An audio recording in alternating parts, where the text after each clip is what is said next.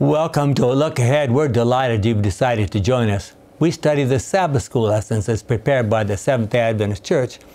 And this series is on the Gospel of John, specifically themes in the Gospel of John. And this is lesson number 11 in that series, which has proved to be a very interesting series, by the way.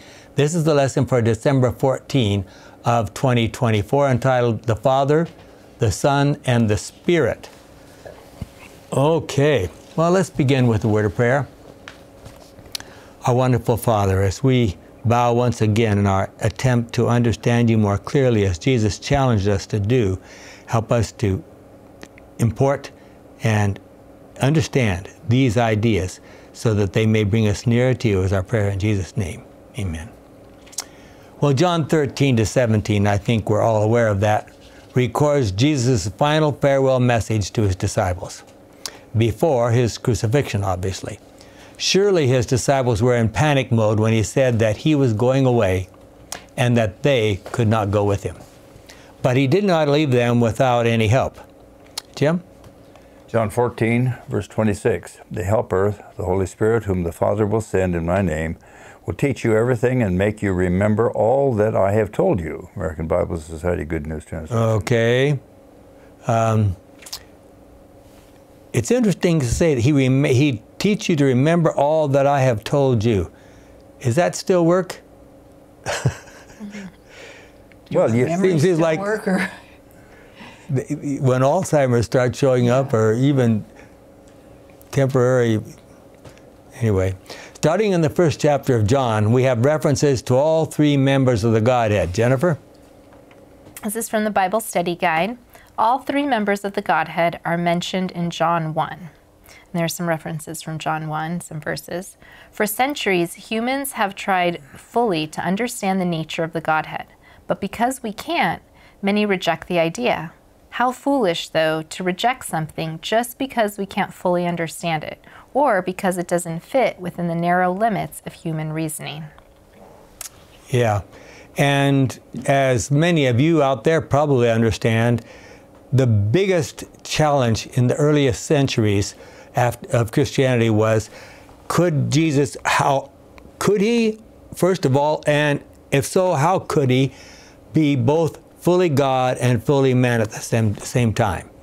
And one group of people said, no, he was fully human, but he couldn't be fully God at the same time. And the other group said, well, he was fully God, but he just sort of adopted humanity for on a temporary basis. And those discussions went on almost ad nauseum for a couple hundred years. John 17:3 tells us that eternal life means knowing God. That's Jim's favorite verse, at least it used to be. What does that mean to you? What does it mean to know God? Following our study so far, is it clearer to you how Jesus related to his Father and to the Holy Spirit? There was a time when Father, Son, and Holy Spirit appeared and were seen or heard together. Mickey? So Matthew 3, as soon as Jesus was baptized, he came up out of the water. Then heaven was opened to him, and he saw the Spirit of God coming down like a dove and alighting on him. And then a voice said from heaven, "This is my own dear Son, with whom I am pleased." Now, we don't have time to go back and look at these quotations, but apparently, I'm assuming it was the Father, promised John the Baptist that he would point Jesus out to him before this occasion. And so, John, this was a multiple experience for at least the Father, because, and I ask when I read that verse that you just read, was Jesus the only one who saw that, or did John see it? Did anyone else see it? What was the Spirit of God coming down like a dove? What would that look like? I think, and the importance, I'm sure there were multiple reasons, but one was because then when he went into the wilderness, Satan said, well, look at your condition. You must be the bad angel. You must be the fallen angel. Look at me, how good I look. Yeah. And so that gave Jesus a reference point that no, God said, I am his Son. And then also at the Transfiguration. Well, the reason why I'm asking this question, because if you read the Bible, it sounds like there were even Sadducees and Pharisees in the crowd. Did they see and hear this stuff? Yeah. And if so, what did they say about it? I mean, you know. Did they hear the voice speaking words, or did they just hear sound? Like that's all. The any other times that we've heard of the voice. Any other reference points on this? The cross checks that we have on this? No. No. And Ellen White doesn't comment on it either. Just basically what it says there. Yeah. So how can we understand God? Myra? Well, the Bible study guide says, John says that if you want to understand God, you must look at Jesus and what he revealed in the Word, the Bible. This approach opens us a whole new world of relationships among three members of the Godhead, between the members of the Godhead and humans, among humans themselves.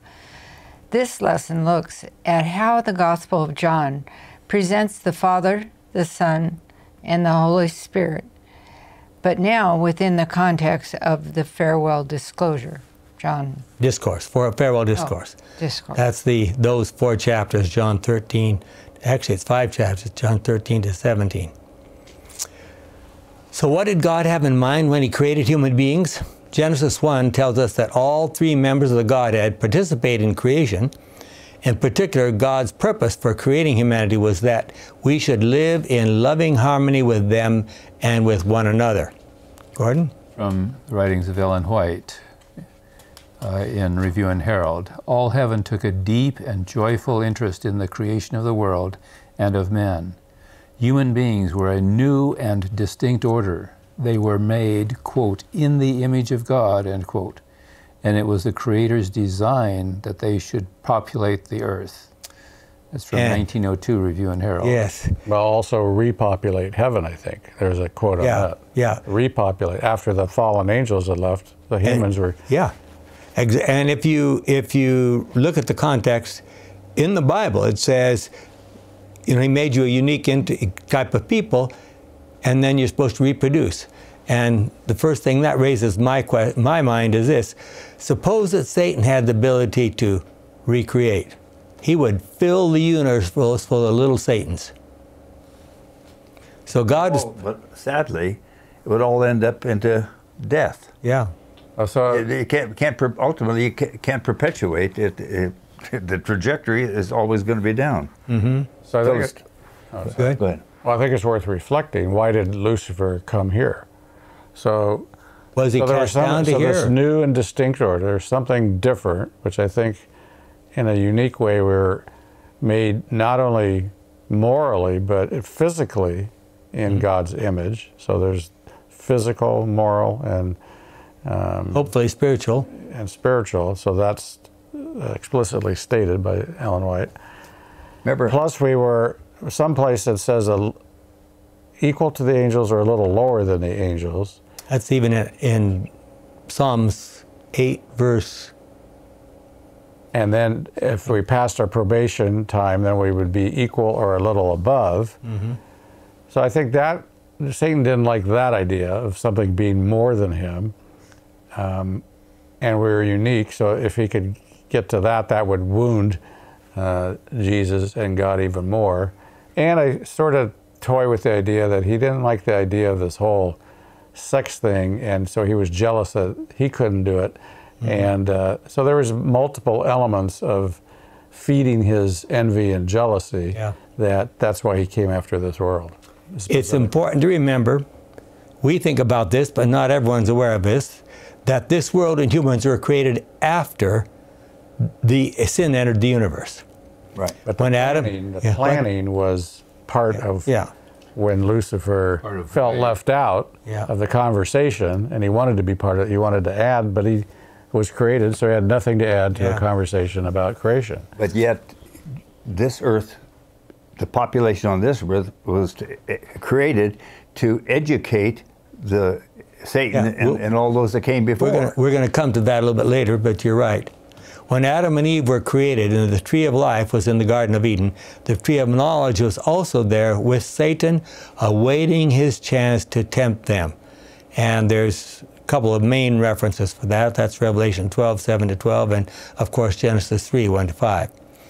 Genesis 1:26 and 27 tell us that God created us to be like them and to have an eternal relationship with them, living forever in peace, harmony, and righteousness. Yeah, wouldn't that be nice? In order to have love, we must have freedom, and we have a whole handout on that if you're welcome to look at. That is the state of at-one-ment. Yeah. Okay? Unfortunately, that word has been it's a payment of apparently to assuage the wrath of the offended deity. Yeah. No. Which is nonsense. Adam and Eve were deceived by Satan and ate the fruit in rebellion against God. They chose to trust the lying serpent in the tree instead of their loving Heavenly Father. Now, Well, so you struggle with that. Distinction that it wasn't because they believed a lie, but it was because they disbelieved the truth. They had more experience with God. They had multiple conversations, and so they knew God. And then some unknown, who's this guy that's just showing up saying, "Oh, do you really know that he's not has your best interest at heart?" So like, if somebody came and told us as kids that our dad really didn't love us or something, and we believe who we just met, we believe them over the multiple experiences we've had with our own dad. Unfortunately, and then Adam chose to eat the fruit and showed that they, perhaps without realizing it, transferred their trust from God to the talking serpent. Ultimately, God must somehow restore to human beings the eternal life that He planned for Adam and Eve. So how is that possible?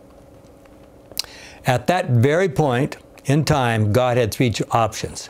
One, He could let them perish because of their sins. That's what He said would happen, Genesis 2:17. Two, He could forgive them and let them continue to live in the garden, thus proving that His statement that sin leads to death was not ultimately true. Or three, design a plan whereby human beings could be won back to trust and dependence on God. Let's take a quick look at what God the Father has done as described in the Gospel of John. 1, the Father sent the Son to be the world's Savior, John 3:6. The Father gave to the Son the right to judge the entire universe, John 5, and you could add John 3 and John 12. But then Jesus said, "I'm not judging you." Yeah. Yep. So it's like a hot potato. Yes. Yeah. 3, the bread from heaven and the words that I've spoken come from the Father, John 6:14, etc. And then Jesus assured His disciples that those who hear the Father will come to Jesus. In the Old Testament, a sacrificial system was set up in which people had to go to the temple, and we sometimes don't realize that the temple, there was only one temple, it was in Jerusalem. If you lived in Galilee, you would have to walk or somehow ride a horse or something like 70 miles to go to the temple and confess your sins with a lamb. I mean, imagine that. Maybe they weren't supposed to do it very often. Well, that might still be hard to get to confession. That might be still true. Well, however, Jesus made a startling announcement. One can ask for forgiveness and salvation directly from the Father. Essentially, He said, I do not need to ask the Father on your behalf because the Father Himself loves you and you love me and have believed that I came from God. John 15:16 and 16:23-27. The coming of Jesus, His life, His death, His resurrection, and His ascension were God's answer to that ultimate question. That offer of salvation is available to all who are willing to accept it on God's terms. John 1:14-18.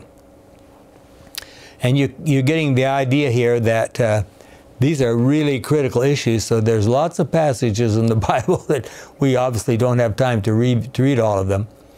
And passages such as John 1:1-2, 5:16-18, 6:69, 10:31, 10 verses 10 and 30, and 20 verse 26, using various kinds of language. Jesus asserted that He and the Father are one and that their work is identical. Ellen White emphasized that idea from the writings of Ellen White. Had God the Father, that would be mine, had God the Father come to our world and dwelt among us, veiling his glory, humbling himself that humanity might look upon him, the history that we have of the life of Christ would not have been changed in unfolding its record of his own condescending grace. In every act of Jesus, in every lesson of his instruction, we are to see and hear and recognize God. In sight and hearing and effect, it is the voice and movements of the Father. Very interesting. As we have already noted, Jesus referred to himself repeatedly in the Gospel of John as the I am, followed by various descriptions. I am is the Hebrew or Aramaic word for the personal name of God. So Jesus used these statements and then effectively said, if you believe in my words, you will be doing what God wants you to do. But if you're not sure about believing my words, at least you should believe because of the works I do. Jim? John 10? Okay, John 10, verse 30 and 36 to 38. The Father and I are one. But I have a witness on my behalf, which is even greater than the witness that John gave. What I do, that is, the deeds my Father gave me to do, do these on my behalf and show that the Father has sent me. Do not believe me, then, if I am not doing the things my Father wants me to do. If I do them, even though you do not believe me, you should at least believe my deeds, in order that you may know once and for all the Father is in me and that I am in the Father. Good News Bible. Now, let's think about that for just a second. Here's somebody who's born blind. He's been begging all his life. And now he's walking around seeing. And you say, how did this happen? And you say, well, Jesus did it. And you say, well, that's everybody does that, right? No, you don't. Jesus is the only one who can finally and ultimately give us eternal life. We know that because, and again from Ellen White, still seeking to give a true direction to her, Martha's faith, Jesus declared, I am the resurrection and the life. In Christ is life, original, unborrowed, underived. He that hath the Son hath life. From 1 John 5:12. The divinity of Christ is the believer's assurance of eternal life. He that believeth in me, said Jesus, though he were dead, yet shall he live. And whosoever liveth and believeth in me shall never die. Believest thou this? Christ here looks forward to the time of his second coming. Then the righteous dead shall be raised incorruptible, and the living righteous shall be translated to heaven without seeing death. The miracle which Christ was about to perform in raising Lazarus from the dead would represent the resurrection of all the righteous dead. By his word and his works, he declared himself the author of the resurrection. He who himself was soon to die upon the cross stood with the keys of death, a conqueror of the grave, and asserted his right and power to give eternal life. From the Desire of Ages. Philippians 2:5-11 make it very clear that Jesus came to this earth, submitting himself to all the terrible things the devil did to him, and finally died on the cross a traitor's death in order to teach us the truth about God and his love for us. Jesus' death showed that the term God's wrath is not God's anger, but rather separation from God as a sinner at the end will desire.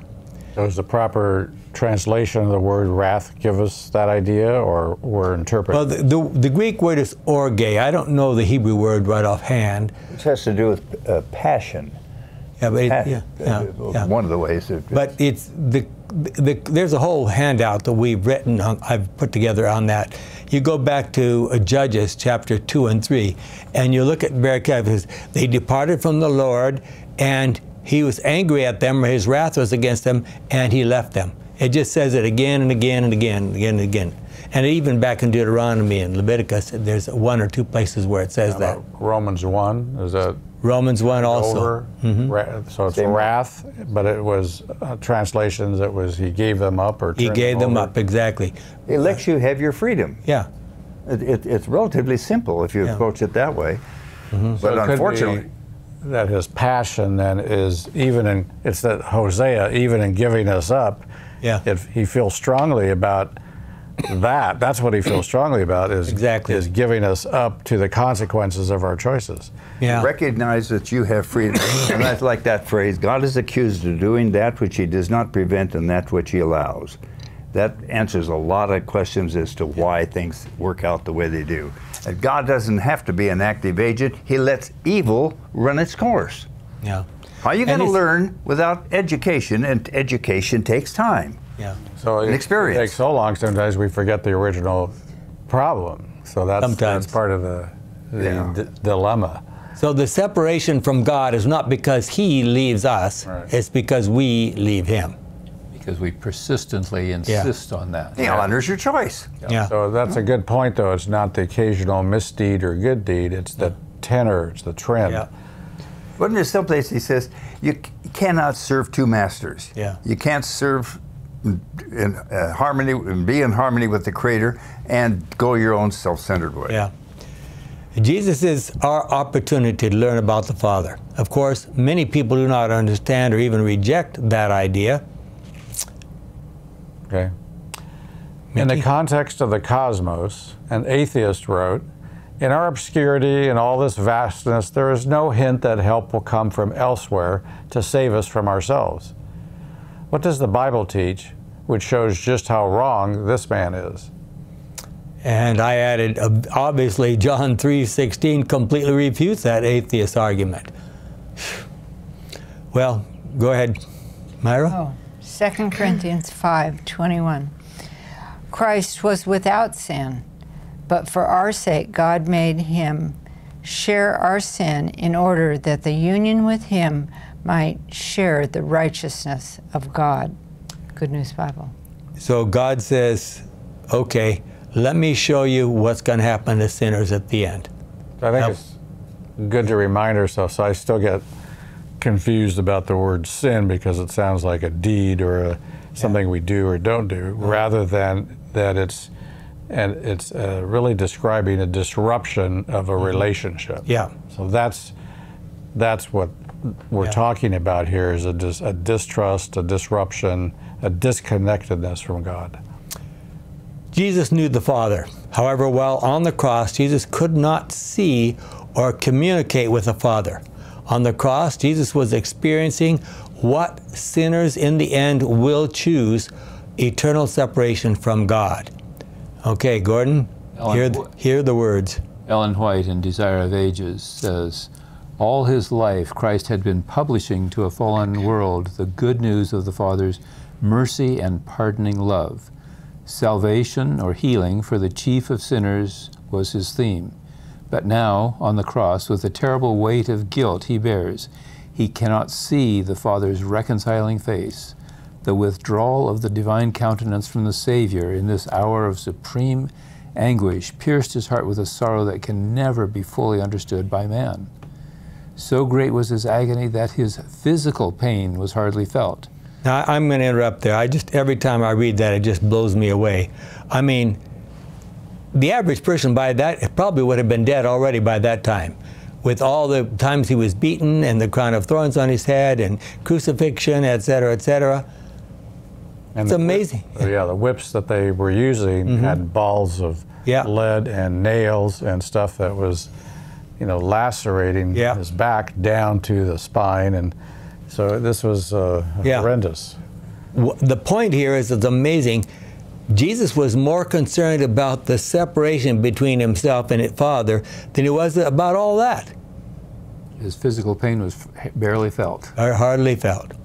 Satan was, go ahead. Continuing, Satan with his fierce temptations wrung the heart of Jesus. The Savior could not see through the portals of the tomb. Hope did not present to him his coming forth from the grave a conqueror, or tell him of the Father's acceptance of the sacrifice. He feared that sin was so offensive to God that their separation was to be eternal.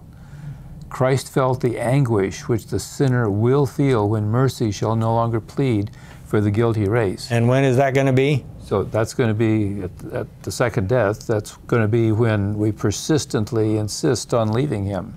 That's happening at the third coming. Isn't this a little forensic sounding, that feared that sin was so offensive to God? So that's interesting language to me. Yeah, yeah. Well, why is sin is offensive to God? Because he knows what it does to his children. How do you feel about what it does to someone attacks your children? That's why when he says, I'm a jealous God, it's jealous is not his nature. He's for the welfare of his kids. Yeah. Okay, go ahead. Continuing with Ellen White, it was the sense of sin bringing the Father's wrath upon him as man's substitute that made the cup he drank so bitter and broke the heart of the Son of God. The sense of sin. Okay. With amazement, angels witnessed the Savior's despairing agony. The hosts of heaven veiled their faces from the fearful sight. Inanimate nature expressed sympathy with its insulted and dying author. How did inanimate nature know? Yeah. Well, here's what she says. Yeah. The sun refused to look upon the awful scene. Its full bright rays were illuminating the earth at midday when suddenly it seemed to be blotted out. Complete darkness, like a funeral pall, enveloped the cross. There was, quote, there was darkness over all the land unto the 9th hour. There was no eclipse or other natural cause for this darkness, which was as deep as midnight without moon or stars. It was a miraculous testimony given by God that the faith of after generations might be confirmed. In that thick darkness, God's presence was hidden. Okay, so earlier we read that Jesus felt he couldn't see through that thing. He couldn't see the portals, but he couldn't feel his Father's presence. So here it tells you why. Continuing, he makes darkness his pavilion and conceals his glory from human eyes. God and his holy angels were beside the cross. They were there even though Jesus couldn't perceive them. The Father was with his Son, yet his presence was not revealed. And who else was there? The devil was there. The devil and all of his angels. I mean, can you imagine? The entire host of heaven, the entire host of the devil. All right, so this idea that God can't tolerate the presence of the devil or vice versa. See, some people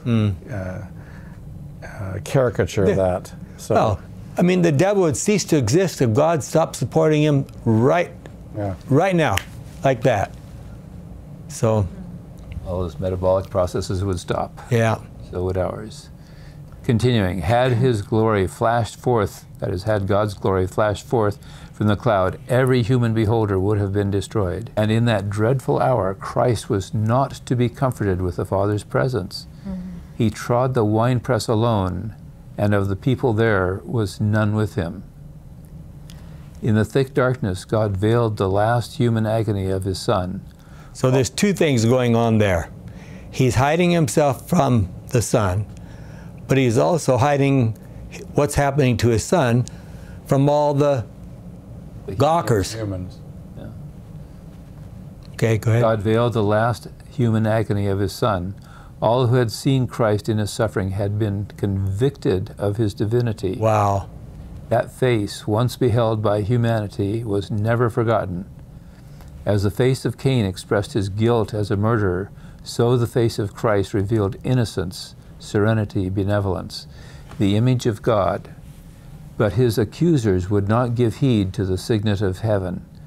Through their hours of agony, through long hours of agony, Christ had been gazed upon by the jeering multitude. Now he was mercifully hidden by the mantle of God. Desire of Ages 753.1 to 754.1. Mercifully hidden by the mantle of God. That's nice. Jesus and his Father are one and have been since the beginning. We have seen that demonstrated by his words in John 10:30, 14:14, 3:16 to 21. Just to look at a few of those places, John 10, verse 30, the Father and I are one. I don't know how it could be more straightforward than that. John 14:10. Do you not believe, Philip, that I and the Father I am in the Father, and the Father is in me? The words that I have spoken to you, Jesus said to his disciples, do not come from me. The Father who remains in me does his own work. From our Good News Bible again. And then John 3:16-21. For God loved the world so much that he gave his only Son, so that everyone who believes in him may not die but have eternal life. For God did not send his Son into the world to be its judge, but to be its Savior. Those who believe in the Son are not judged, but those who do not believe have already been judged because they have not believed in the God's only Son. This is how the judgment works. The light has come into the world, but people love the darkness rather than the light, because their deeds are evil. All those who do evil deeds hate the light and will not come to the light, because they do not want their evil deeds to be shown up. But those who do what is true come to the light in order that the light may show that what they did was in obedience to God. That's why it's like it's judgment's a hot potato. So God says, I'm not judging you, I gave it to Jesus. Jesus said, I'm not judging you, it's the light. And it's light, it's not judging you, it's you whether you come to the light or not. So again, it comes back to how we relate and we judge ourselves. Yeah. And he says, the words I have spoken to you will be your judge. Mm-hmm. He's already told you. Listen to it and come to those words or not. Yeah. Think about your relationship with God in light of our studies so far in this series. We have tended to emphasize that we, human beings, need to be committed to the truths taught by God. But how much did God commit to us? Think of the life experiences of Jesus, especially the last couple of days. Having studied something of what John said about the true picture of God, think of all the strange and bizarre images of persons that people have worshipped down through the generations. Jesus was determined to set the record straight and to teach us the truth about God the Father. Imagine the price he had to pay to do that. Jim? Okay, where are we at? John 1, verses 10-13. Mm-hmm. The Word was in the world, and though God made the world through him, yet the world did not recognize him. He came to his own, but his own people did not receive him. Some, however, did receive him and believed in him. So he gave them the right to become God's children. They did not become God's children by natural means, but that is, by being born as the children of a human father. God himself was their father. Good News Bible. And I want to help you understand a little bit about this verse. In verse 11, where it says he came to his own country, the word country is supplied, it's not there. But the word people is not there. There's a lot of stuff like that, sadly. And Does that make a substantive difference? It's the same. Well, he came to his own. It's his kids. Yeah, he came to his own, and his own rejected him. That's what it says literally. And another way it's really, he came to his own family, and they rejected him. He came home, or probably if I was listening to this from my Swahili-speaking friends in East Africa, he came home, and his family rejected him. That's the way they would understand it. He came home and his family rejected him. Okay, sorry. Think of these final words as represented by Ellen White that Jesus spoke to his disciples on that last evening which they had together. From Ellen G. White in The Desire of Ages, the Savior was deeply anxious for his disciples to understand for what purpose his divinity was united to humanity. He came to the world to display the glory of God, that man might be uplifted by its restoring power. God was manifested in him, that he might be manifested in them. Jesus revealed no qualities and exercised no powers that men may not have through faith in him. Wow. His perfect humanity is that which all his followers may possess, if they will be in subjection to God as he was. Could I raise someone from the dead like Jesus did? Well, So that's Could I convert water to wine, or? one of those statements that you sort of, yeah, really? well, it didn't exercise, I guess that's your interpretation of exercising powers. Yeah. Well, as we've seen, God, when He created our world and our first parents, certainly had planned that things would work out better. However, He knew in advance what was coming. Jesus came to this earth and lived that incredible life to see if He could restore a relationship with us that would lead to salvation. He is the way, He is the truth, and He can lead to eternal life. What does the death of Jesus tell us about our relationship to the Father and to Him? As we've already noted, Ellen White in the Review and Herald, as quoted in number 16 above, and that I may know Him, page 338, stated that if the Father had come instead of the Son, the results would have been no different at all. This, of course, is represented by the fact that Jesus repeatedly said that He came to tell us about the Father. The word Father appears 136 times in John and 18 times in the 3 letters of John. That is more than 1/3 of the entire usage in the New Testament. And there's reference there. Jesus lived the life of the Father as closely as it is possible as a human being. Jesus said that if we are not sure if we should believe His words, we should believe because of what He was able to do in cooperation with His Father. Jesus repeatedly said that what He taught is what He had learned from His Father. Okay? Jesus' claims about His relationship to the Father are astonishing. He asserts that all of His teachings are the teachings of the Father, that all He says He had personally heard from the Father, and that belief in Him is the same as belief in the Father, that both His very words and His works are all of the Father, and that He and the Father are united in loving and working for the salvation of humanity. What a powerful testimony to the closeness of Jesus to His Father in heaven. Wow. From our Bible study guide. So why do you think that almost all the Jewish religious leaders were so opposed to Jesus? Did they have, and here's the real question, did they have, any of them, have any real idea of who Jesus was? Well, if they didn't, you couldn't hold Him accountable. So some of them clearly discovered it and learned the truth about Him eventually. Of course, Jesus could not be judged based on external appearances. And here's some proof of what I just said. Myra? Acts 6:7. And so the word of God continued to spread. The number of disciples in Jerusalem grew larger and larger, and a great number of priests, mostly Sadducees, accepted the faith. So why the difference? Why Sadducees, not Pharisees? Well, there's another. They accepted too. That's Acts 15:5. Yeah. I just put one verse in here in place. So this great number of priests, I think. So that's something to comment on. If from our understanding of things, they should have been the last ones to accept Jesus. They had enough knowledge. So there's some specific names that we know of. The Pharisees: Nicodemus, Simon, Saul / Paul, Joseph of Arimathea. Those are specific names that we know that came across. Yeah. Does Jesus intend for us to actually live lives following His example? Is that possible? Now, you had sort of raised that question a moment before. That seems to be what it says, isn't it?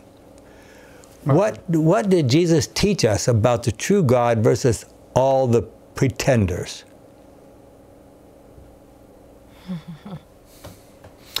Let us look briefly at the role of the Holy Spirit in the ministry of Jesus. As we know, many did not accept Jesus' teachings.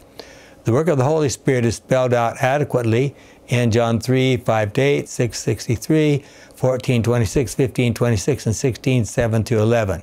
Let's see if we can make sense out of some of this. Here are just a couple. John 14:26, the Helper, the Holy Spirit, whom the Father will send in my name, will teach you everything and make you remember all that I have told you. Okay, so is it possible to have a close enough relationship with God that the Holy Spirit will help us to remember everything we're supposed to know? What does that have to do with the fact that He also tells us, don't worry about what you're going to say when they bring you before courts and so forth, or before the judges? Don't worry. I will help you say what you need to say. But you need to have those memories up there In there. for the Holy Spirit to help us bring them together. Okay? Go ahead. Continuing, John 15:26, not 14, but now 15. The Helper will come, the Spirit who reveals the truth about God and who comes from the Father. I will send him to you from the Father, and he will speak about me, also from Good News Bible. Okay, and I always try to remember the most important function that the Holy Spirit has done for us was to inspire the writers of the Bible. The Holy Spirit also makes sure that the inspired records, that is our Bible, have been preserved and correctly represent what he spoke to the prophets and apostles. And that's, of course, a challenge for people who believe in, some who believe in higher criticism, but a challenge for people who practice lower criticism, which I used to be an expert in, well, some kind of an expert in. Anyway, the Comforter is, this is Ellen White again, the Comforter is called the Spirit of Truth. His work is to define and maintain the truth. He first dwells in the heart as the Spirit of Truth, and thus he becomes a comforter. There is comfort and peace in the truth, but no real peace or comfort can be found in falsehood. It is through false theories and traditions that Satan gains his power over the mind. By directing men to false standards, he misshapes the character. Through the Scriptures, the Holy Spirit speaks to the mind and impresses truth upon the heart. Thus he exposes error and expels it from the soul. It is by the Spirit of truth, working through the Word of God, that Christ subdues his chosen people to himself. In describing to his disciples the office work of the Holy Spirit, Jesus sought to inspire them with the joy and hope that inspired his own heart. He rejoiced because of the abundant help he had provided for his church. The Holy Spirit was the highest of all gifts that he could solicit from his Father for the exaltation of his people. The Spirit was to be given as a regenerating agent, and without this, the sacrifice of Christ would have been of no avail. That's a statement that requires a lot of thought. The power of evil had been strengthening for centuries, and the submission of men to this satanic captivity was amazing. Sin could be resisted and overcome only through the mighty agency of the third person of the Godhead, who had come with no modified energy, but in the fullness of divine power. It is the Spirit that makes effectual what has been wrought out by the world's Redeemer. It is by the Spirit. Now, why would she say that? It is the Spirit that makes effective. How do you understand that? Is it the Holy Spirit that helps us to understand what Jesus has done? Nobody's going to help me with that. When's that text? The desire of ages. It is by the heart that is by the Spirit that the heart is made pure. Through the Spirit, the believer becomes a partaker of the divine nature. Christ has given his Spirit as a divine power to overcome all hereditary and cultivated tendencies to evil and to impress his own character upon his church. Wow. Of the Spirit, Jesus said, he shall glorify me. The Savior came to glorify the Father by the demonstration of his love. So the Spirit was to glorify Christ by revealing his grace to the world. The very image of God is to be reproduced in humanity. The honor of God, and again, this blows me away again, the honor of God, the honor of Christ is involved in the perfection of the character of his people. Desire of Ages 671. How well are we doing? Most religions don't understand that. No. They have no understanding of what the character of God is all about. No. I mean, you're talking a foreign language to them. Yeah. And most Adventists probably don't either.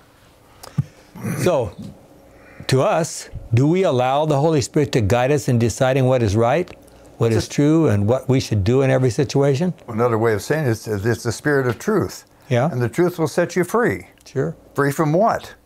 Yeah. From all the falsehood. Falsehood and also fear. It's interesting, the statement above, that accepting false ideas misshapes our character. Mm-hmm. Yeah. Yeah. Separates us from God. There. Sometimes the life on this earth does not seem to go well. The devil is determined to make life as difficult as possible for faithful Christians. Think of the devil's actions as he heard Jesus giving his disciples some final instructions and the promise of the Spirit. Notice these words from Ellen White. Now here we are. Let's think about this now. Jesus is in the upper room with the disciples, and he's giving final instructions. And guess who's listening? You know, the devil. And taking notes. And taking notes, and he has a bunch of his secretaries duplicating notes just to make sure, right? Where are we? Jennifer, I think it's yours. Or Jimmy. Jim? Or Jim? Is it my turn? Okay. All right. At the times, and in, excuse me, at all times, and in all places, in all sorrows and in afflictions, yeah, it is afflictions, when the outcome seems dark and the future perplexing, and we feel helpless and alone, the Comforter will be sent to answer the prayer of faith. Let me interrupt for just a second. The word we use for comforter in Greek refers to a person. When the Greeks went out to fight a war, they had what they called phalanxes. There was a line of people with spears and so forth at the beginning, with swords, and then right behind them was a line of people with spears a little bit longer, and then behind them another line of people with spears that are even longer. So what happened? If any one of those people dropped down, the others just kept going, and then this comforter jumped in and to see what he could do for anybody who collapsed on the line. That was his job.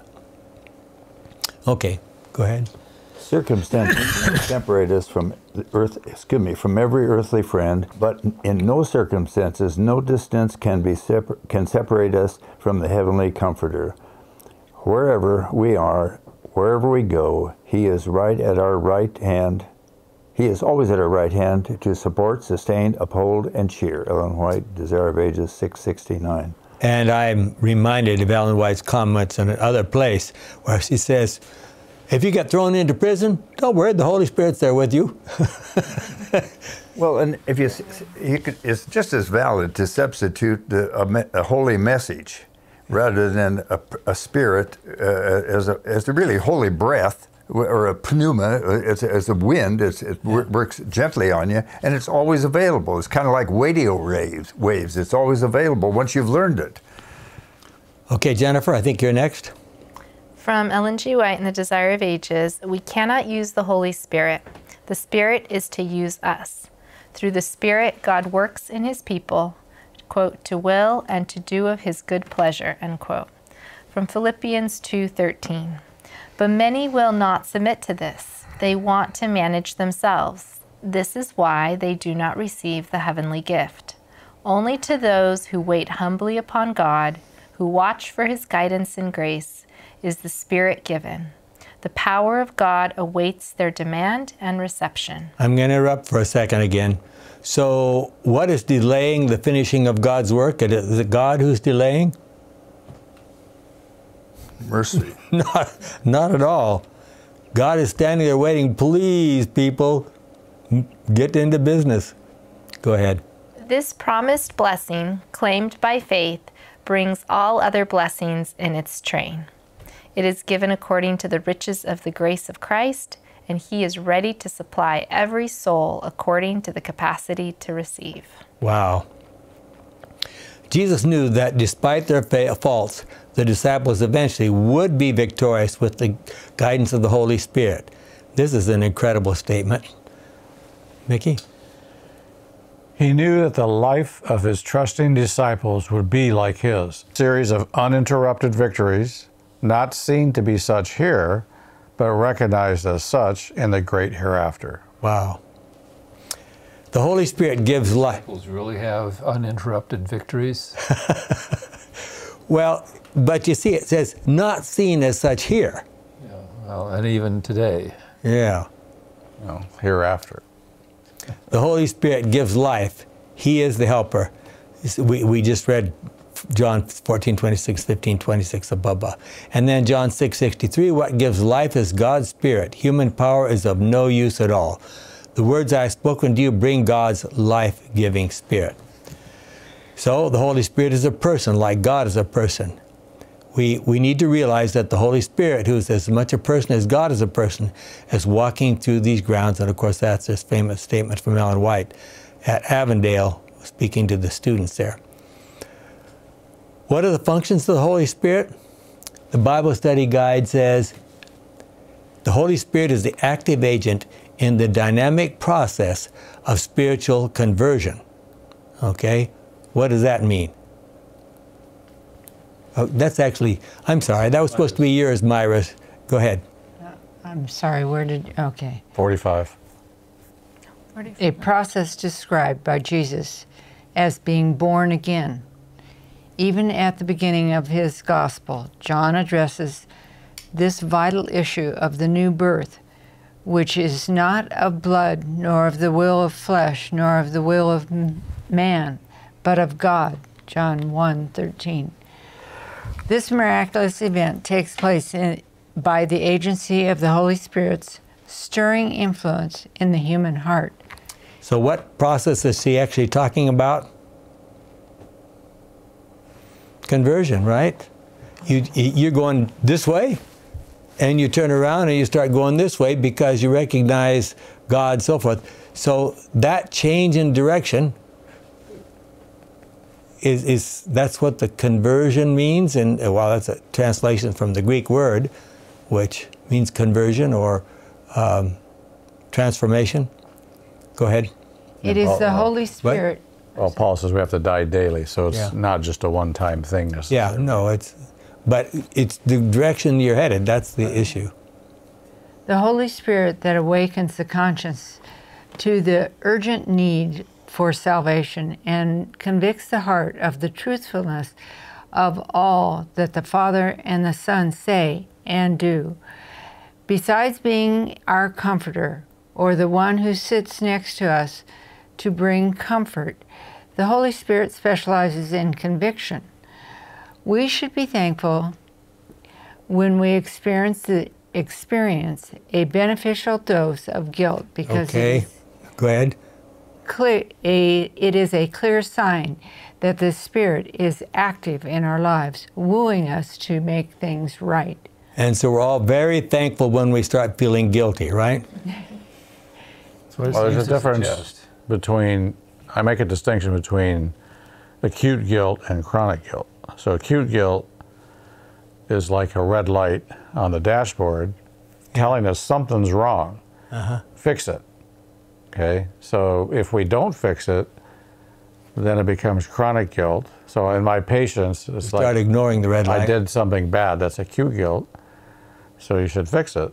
But if you ignore it, then it becomes chronic guilt, and then I am a bad person. And so then God has to, which keeps us, makes us alone, keeps us from God, so God has to use metaphors to woo us back. Well, I'll tell you what, it's as if I don't remember. It's as if I put it behind me. It's as if I throw it in the ocean. It's as if far from the east, from the west.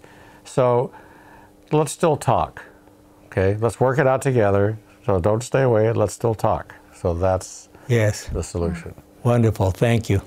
And we should remind people that you work with people who have what do you call addictions. Addictions is the word I'm trying to think of. Okay. Other functions of the Holy Spirit alluded in John's Gospel are found in John 16:8-15. To begin with, the Spirit convicts our consciences with guilt regarding the sin that plagues us, and that must be removed from our lives. Second, he convicts us of righteousness, of the joy of doing what is right instead of what is selfish. This righteousness, both imputed and imparted, comes only from the Son of righteousness through the ministry of the Spirit. Third, the Spirit convicts us of judgment, which is sure to come. This conviction should lead us to repent and be ready for Christ's soon coming. The conviction of the coming judgment should hasten our coming to the Father in true repentance and reformation. Fourth, the Holy Spirit guides us into the truth as it is in Jesus. In our witnessing to others, Jesus brings to our memory the things that we need to say at the right time, Luke 21:14-15. Fifth, The Spirit glorifies Jesus in the honoring of His words and will. So the Holy Spirit specializes in conviction of sin, righteousness, and judgment. Has He been trying to speak to you? How do you respond when you get conviction from the Holy Spirit? How does it make you feel to realize that Jesus is and has been praying for you since His time on this earth? He prayed very personally for Simon Peter. Luke 22:31 and 32. Simon, Simon, listen. Satan has received permission to test all of you, to separate the good from the bad, as a farmer separates the wheat from the chaff.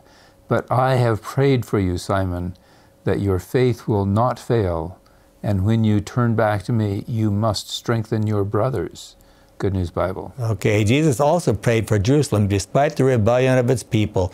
Jerusalem, Jerusalem, you who killed the prophets and stoned the messengers God has sent you. How many times have I wanted to put my arms around all your people, just as the hen gathers her chicks under her wings, but you would not let me. How do we understand the following verse, Jim? Hebrews 5:7. In His life on earth, Jesus made His prayers and requests with loud cries and tears to God, who could save Him from death. Because He was humble and devoted, God heard Him. Would it be appropriate for us to pray with loud cries and tears? Jesus' final prayer before His arrest, trials, and crucifixion is found in John 17:1 through 26, and we don't have time to read through all of that. Let's talk about what we have learned in this lesson. We've learned that all three members of the Godhead were involved in creation.